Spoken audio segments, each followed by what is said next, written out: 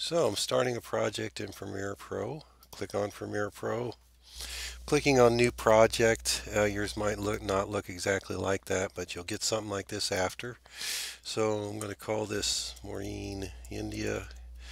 I'm going to be very careful about where I put it because it's going to make some big huge files and it's going to store them in one place. So what I'm going to do is go to my desktop, and I got this folder called Maureen India, and I'm going to choose, and that's where it's going to put all my files. I leave everything else default except I go to scratch disk and make sure that these all say the same as the project, because it'll make these big huge files while it's creating stuff, and it's going to put them somewhere, and it needs to be somewhere where you have plenty of space. So I say OK. Now I get the default screen. And what I want to do first of all, though, is I want to import some clips. And we'll talk more about this interface, by the way.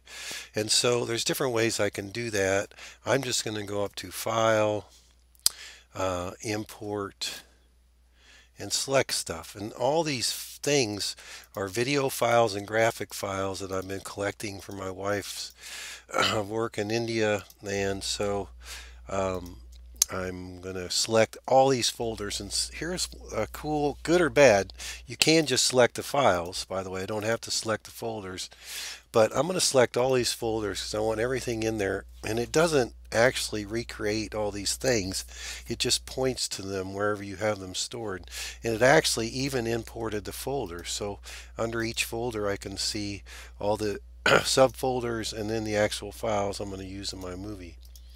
So that's how I actually start a project in Premiere Pro and import media.